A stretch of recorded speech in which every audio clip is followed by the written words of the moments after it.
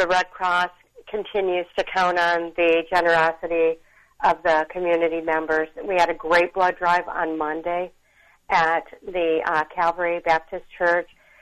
Everybody came in at their appointment time. We had several walk-ins as well, which sat in very, very nicely. We respected social distancing, took everybody's temperature, and it really worked out very well. We met our patient need number for the hospitals in the community, and we were just very grateful that everybody knew exactly that what we needed to do because of these uncertain times. And we all know that there's an ongoing need for blood, so I just want to encourage everybody to make an appointment and keep their appointment. If they can't, please call in and cancel that appointment so that somebody else has the opportunity to come in.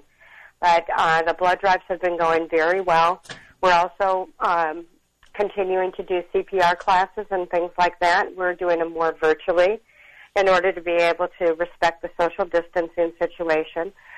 And we are helping communities just not only here in Georgia, but really around as far as we are the leader for blood products here in the United States of America. And so a lot of other countries are relying on us for expertise and wanting to partner with us in order to be able to help bring this thing to an end as quickly as possible. We want to also mention that if somebody has experienced COVID-19 and they would like to help out as far as utilizing their plasma as a treatment for somebody who's maybe seriously ill with COVID-19, we'd like them to call 1-800-RED-CROSS, talk about their specific situation and see if they might be a candidate to help us with the plasma collection in order to be able to combat COVID-19. There's just a lot going on in our world right now. Do you have any questions, Bob? We have another guest. Yeah, we've got another guest. First Yeah. Methodist, yes. Yeah, it's one thing people want to know. We give the information out, but just if people want to make an appointment before tomorrow, how they go about making the appointment.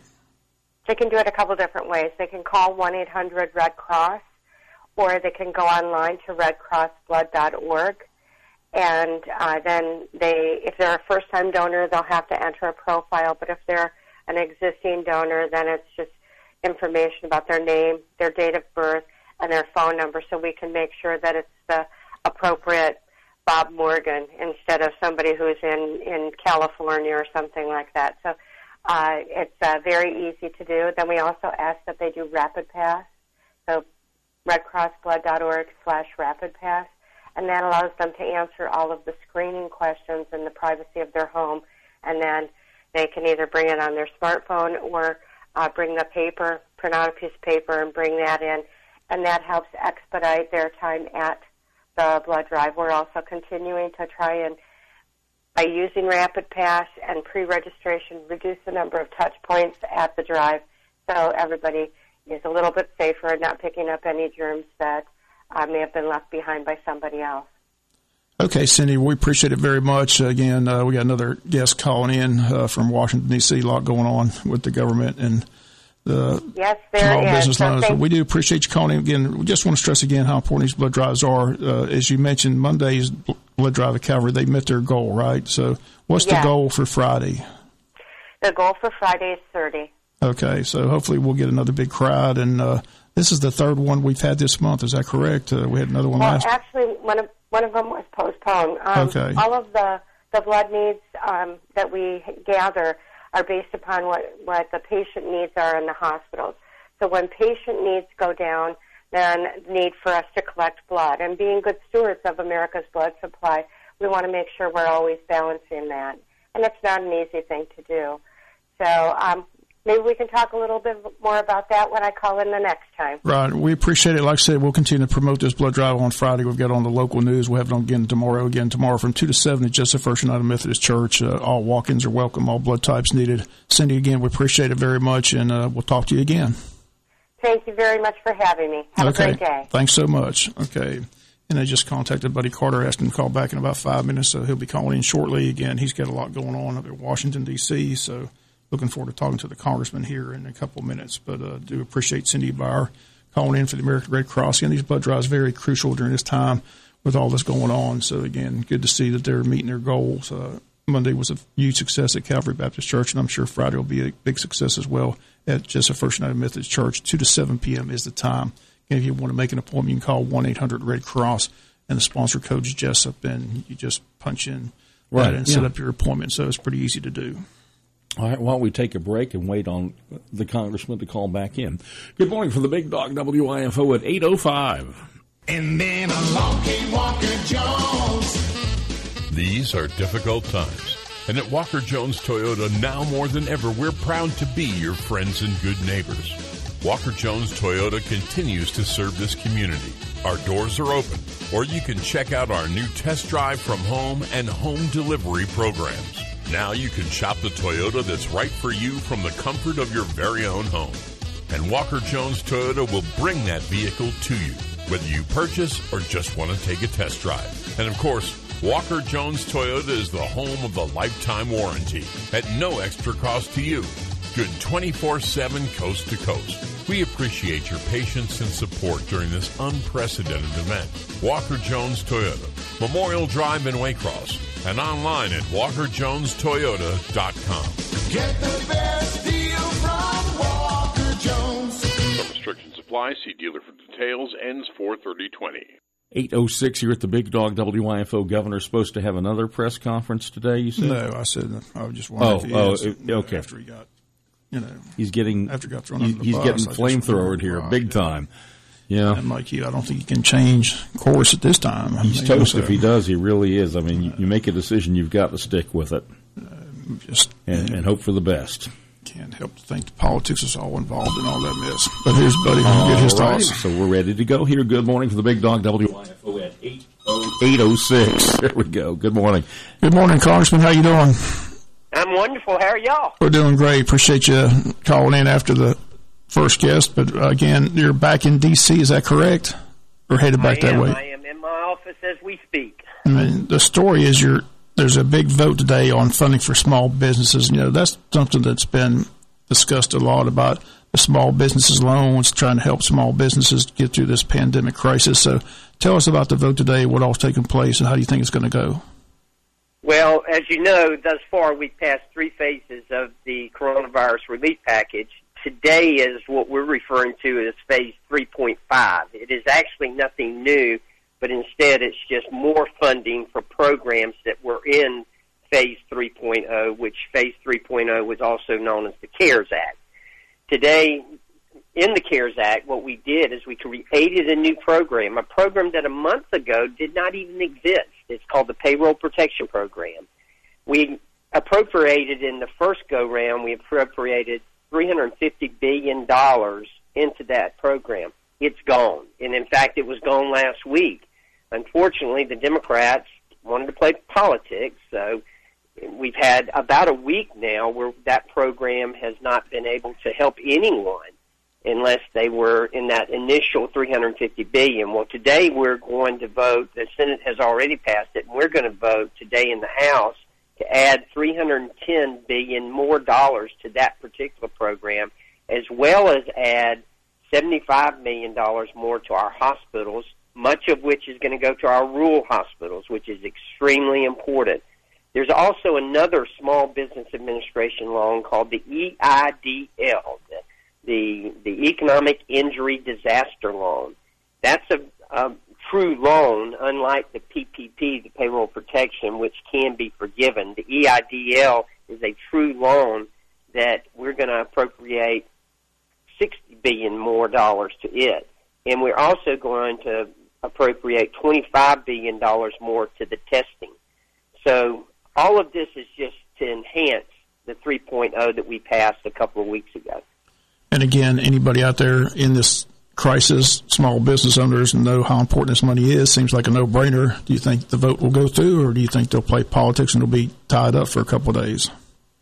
No, I do think the vote will go through. As I mentioned earlier, it's already been tied up for almost a week in playing politics. The Democrats putting politics over people. Small businesses need this.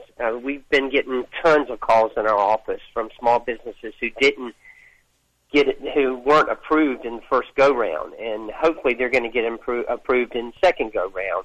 Now, some of that has to do with, the applications, the banks, and we're actually earmarking, and I shouldn't say earmark, but we're actually targeting certain smaller banks to receive some of this money, so that if those small businesses were working with a smaller community bank, they're going to be able to get those funds now as well.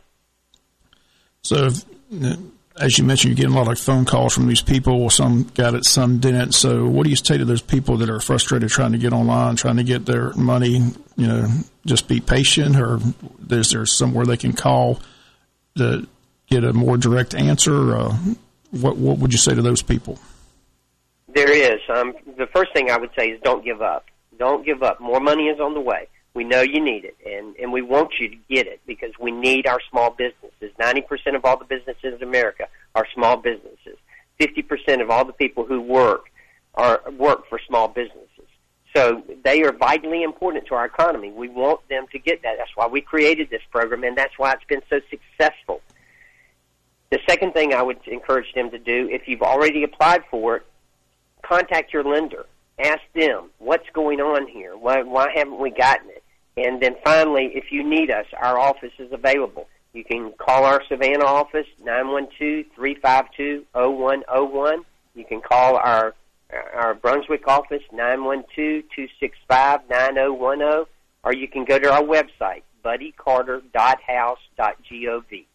Is it another advantage of living in a small town? Talking to Bill Werkheiser, he said if you're in a small town, you're working with a small town bank, you're having more success than people say in Atlanta with franchise banks. Is that safe to say, or how do you see it? Yes, playing? it is safe to say, and I would agree with Bill, and I would agree with that assertion, because what we found out is some of the bigger banks have cut it off, saying that look, we've loaned out all we can loan out. Well, I don't really understand that, because they know they're going to get paid. It's backed by the federal government, and they're getting a good rate, at least for something that's going to only last for 6 to 8 months, and then they get paid back, and they're getting a half percentage point. That's really good for that time period. So the banks are going to do fine. I know that they're, in all fairness to some of the banks, I know that some of them are under a lot of scrutiny, and they want to make sure that they're dotting all their I's and crossing all their T's, and I understand that and appreciate that. But at the same time, these loans, the entire reason that we created it and the entire reason we did the CARES Act, the 3.0, was to make sure that money got out there quickly. And we know people need it, and we want to make sure it gets out there quickly. Now, we've discussed many times on the show, the pandemic crisis, you got the health crisis, and then you got the economic crisis. Just want to get your thoughts weighing in on, the governor of Georgia stepped out. He's opening up businesses on Friday and Monday. The president on his press conference yesterday criticized that, said he wouldn't do it. Just want to get your thoughts and weigh in where you stand on that issue. Well, certainly it's a tough decision, and it's the governor's decision, not my decision. I think the main point that we need to keep in mind here is, regardless of how quickly or how rapidly or how slowly we roll out the economy, how this plays out in large part is going to be up to us as individuals. We still need to remember that there's a pandemic out there. We still need to remember that we need to follow the guidelines of the coronavirus task force. That is, we still need to be washing our hands. We still need to be practicing social distancing, wearing masks. All of those things are still in effect.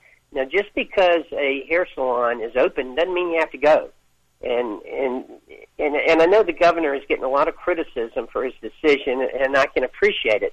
At the same time, if you will remember, I was a mayor at one time, and I always felt like I knew more about my city than those people in Atlanta knew about my city.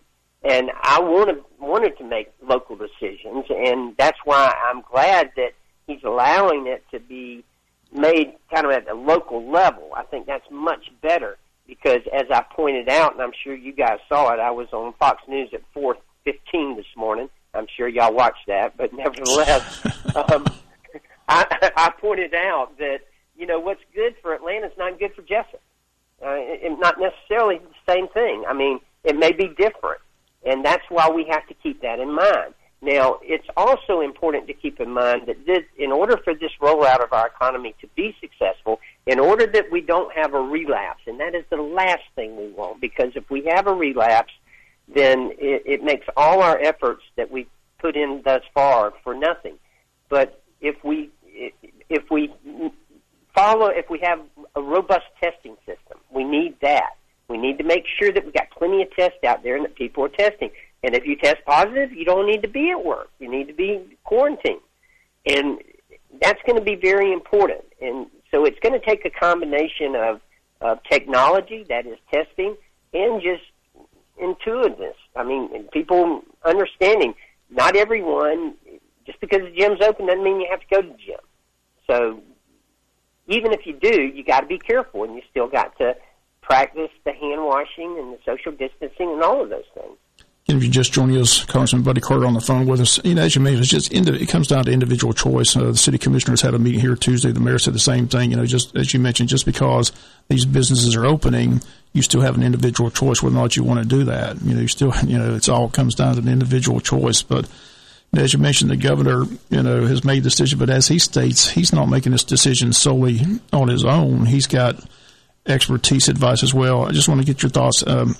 He's relying on Dr. Kathleen Toomey, and I just wonder how well you know her. I talked to Bill Werkheiser. He sang her praises. Do you know her personally, or how well do you know Dr. Toomey? I have spoken to Dr. Toomey during this pandemic on the telephone twice. I have not met her in person yet, but I have spoken to her at length twice, once to discuss a specific situation in our district, and another time to discuss the nursing home situation. If you remember, I was a consultant pharmacist in nursing home for many years, and I called on behalf of the Georgia Nursing Home Association and had a lengthy talk with her. Very impressive. I certainly think she understands what's going on, and I appreciate you bringing up that point, because I know we all know Brian, our governor, and I'm sure this is a very difficult decision. I'm sure he is seeking the guidance of those around him and listening to their counsel and then basing his decision on that. But I think Dr. Toomey is certainly well qualified and will give good advice. Well, you mentioned politics. I'm just going to throw this out there. This is just my take on watching the president yesterday. Like I said, he states earlier in the week that he's going to let the governors make the decision. So Governor Kemp goes out there and makes a decision, and then the president comes back and says he strongly disagrees with the decision, kind of throws him under the bus. But I can't help but think about the politics in that, because we all know the governor didn't take the president's advice on who to select to fill the seat for U.S. Senator Johnny Isakson. He picked Kelly Loeffler, and President Trump wanted Collins. So I just wonder if that was just a cheap shot, throwing him under the bus. I want to get your thoughts on that. Politics plays a part. So is that what took place? I thought the president could have handled it a lot better. He could have just said, look, the governor's making that decision. Hopefully it's a good decision. Why didn't he just leave it at that? Yeah, and certainly, you hate to see your governor and your president, who I support obviously both of them, but you hate to see that happen. But at the same thing, I think what the president was trying to point out is it didn't follow the guidelines that the administration set up. And that's what he was trying to point out, is that if you looked at the guidelines that the administration set up for the governors, they weren't, etched in stone. You didn't have to follow them, but they did give out certain guidelines, and what Governor Kemp has decided to do does go against those guidelines, because basically the salons and tattoo parlors and those were supposed to be in phase 2, not in phase 1. So I think that's the point the president was trying to make, is that, hey, we set these guidelines, you didn't follow them. But right, and that's the basic question, why not just wait a week? That's the mystery. We talked to Bill Werkheiser on Wednesday. That's the question that people keep asking, why not just wait a week? Why did he? But again, he said he's going on data, he's going on expertise advice. He just thinks it needs to open up. So it was a curious decision on the governor's part. Why not just wait one more week? And why not wait to the guidelines that the president laid out or adhered to? So that is kind of curious why the governor is going a week early. But again, he's sticking to his guns so far. I haven't seen anybody doesn't seem like he's going to backtrack. A lot of people on the national media thought that after the president came out and said he strongly disagreed that the governor would come back and change his mind, but I haven't heard anything from the Capitol today saying that that's going to take place. It looks like he's going to stick to his guns, and they're going to open up tomorrow and Monday. Are you hearing anything different? Yeah, it does appear he's going to do that. And you know, look, we need to get back to work, and we want to get back to work. Let's just be careful, and let's just be smart. You know, the key here is all of us being smart and doing the things that we know we're supposed to do now. Yeah. Like I said, it all comes down to common sense. And like I said, it all comes down to individual choice. You know, as you mentioned, just because they're open up doesn't mean you have to visit them, but we'll see how it all plays out. Hopefully we can get back to some type of normalcy. And hopefully the governor's making a right call. You know, I got my fingers crossed. I mean, everybody's wishing him well. I mean, I say we know him. He's been a guest on this show. We've got to meet him when he came to visit several times. You know, hope that, you know, still support him. Hope he has the right advice and makes the right decision. Hopefully things go well. I've got my fingers crossed that everything goes well because, as I mentioned to Bill Werkheiser, if they do open up early and things go awry or, you know, go badly, then they're going to shut it down for who knows how long. That's my fear. That's right. That's the fear. If it goes the wrong way, then they're going to turn around and shut down everything for who knows how long. So just got to keep your fingers crossed. Hope, like I said, people make the right decision and use common sense, and hopefully it all goes well. I do want to ask you, we did have your opponent, one of your opponents on the air the other day. I know you had a chance to listen to that. I just want to know if you have any response to that. No, not really. You know, we have two opponents in this race, and certainly there are only two ways to run, unopposed and scared. So we're running scared, and we're going to get our message out there. And, you know, all this other chatter that I hear out there from some of my opponents, like one of my opponents in particular, you know, look, we got a pandemic going on here. I mean, we're spending $2.5 trillion here. I mean, I've got my plate full right now, so I'm concentrating on making sure that I'm doing my job, and I believe that the citizens understand that, and I don't think they're going to be listening to all this chatter out there. Who's this third person in the race? His name's Ken.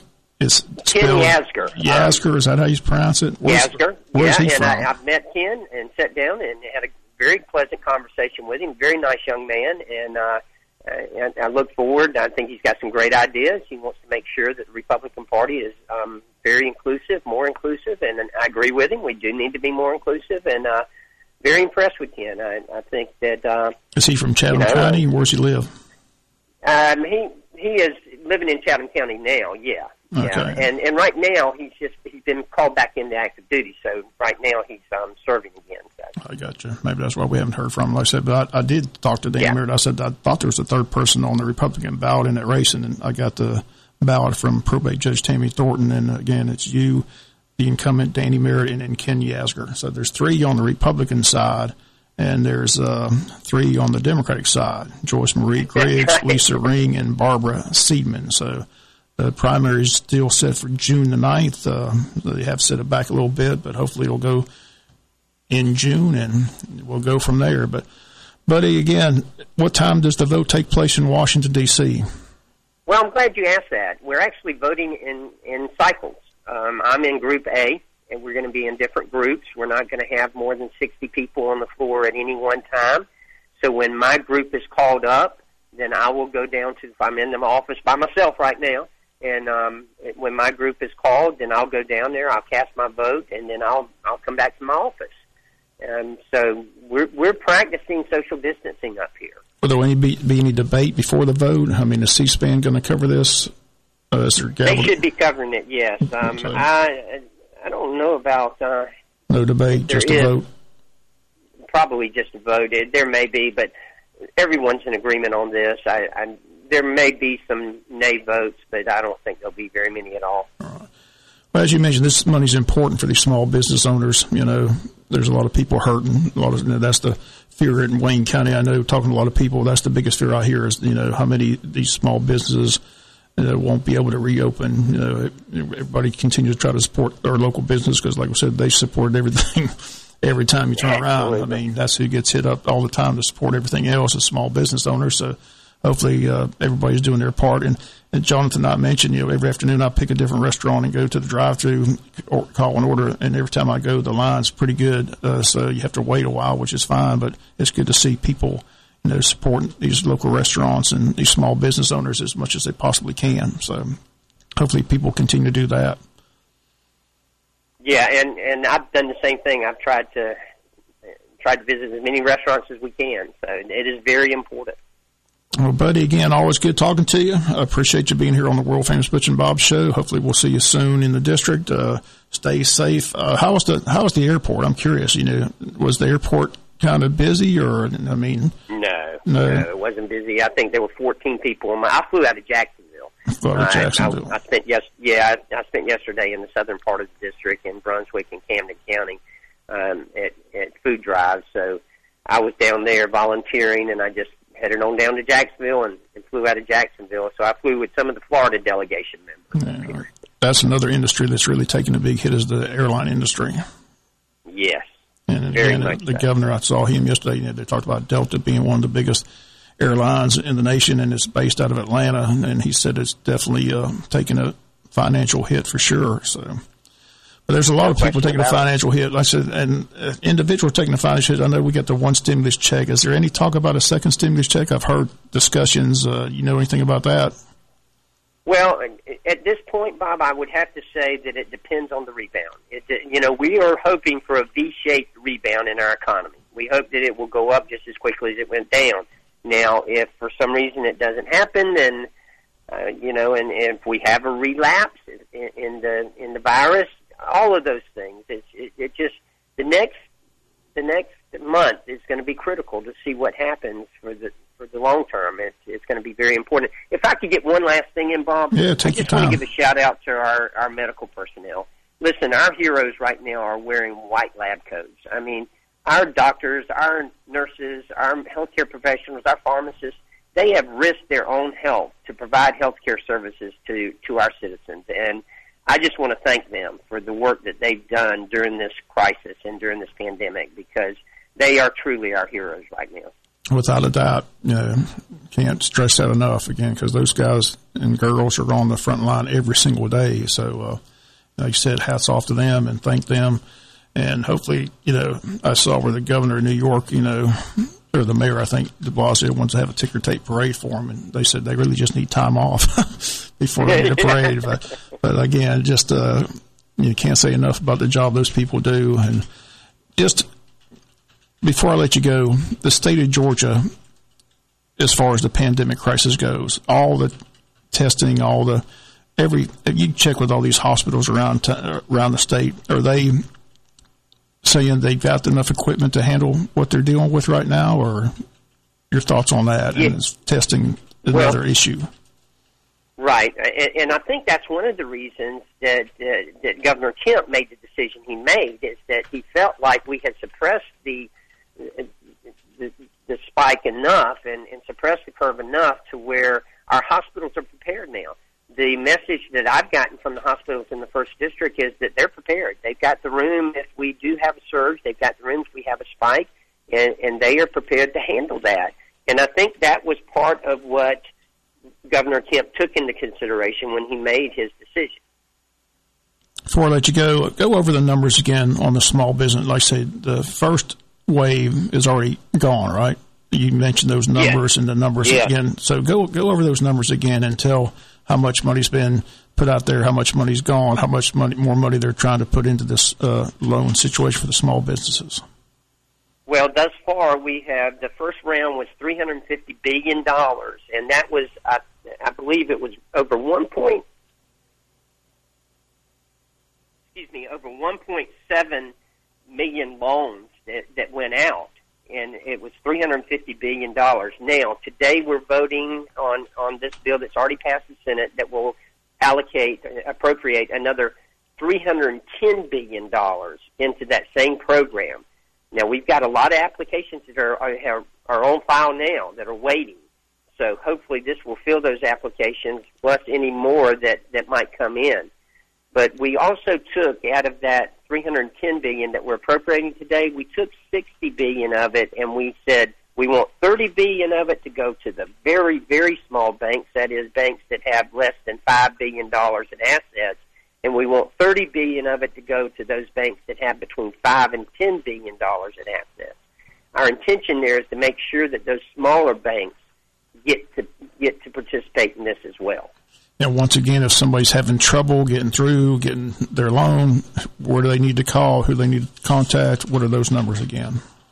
Once again, the first thing you need to do is to contact your lender, who you put your application through, ask them what's going on. If you don't get any satisfaction there, please call our office. We're glad to help you. Savannah, 912-352-0101. Brunswick, 912-265-9010. And then our website, buddycarter.house.gov. Okay, buddy. I think we'll end on that note. Again, we do appreciate you calling in. Stay safe up in Washington, D.C. Keep us posted. Again, we get your press releases all the time and get those on the air. So we appreciate the information. And, again, tough times. Hopefully, as they keep saying, there's light at the end of the tunnel. We're all in this together. Hopefully we'll get through it. And hopefully the governor's move tomorrow and Monday will pay dividends. And hopefully we'll see it paying out. And everybody's got their fingers crossed and wishing the best. Absolutely. As you say, we are all in this together. And Bob, a shout out to you and your industry as well. Y'all have been very important to get the message out, to get the information disseminated, and thanks to all the broadcasters and the print media as well. Okay, buddy. Stay safe. Good talking to you. Okay, man. Okay.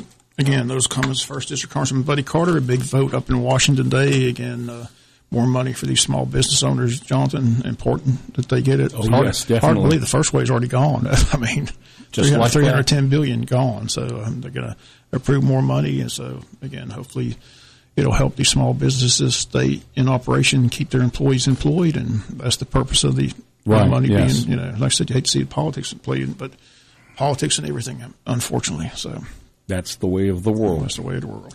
All right, that's what the song says, politics and can't say. I can't say that on the air. All right, the world-famous Butch and Bob Show on WIFO, brought to you by Nips Car Wash and Murphy Builder Supply. Good morning from the Big Dog WIFO at 8:31. Up next, a quick update from Fox News Radio. Good morning at 8:31. And then along came Walker Jones. At Walker Jones Chrysler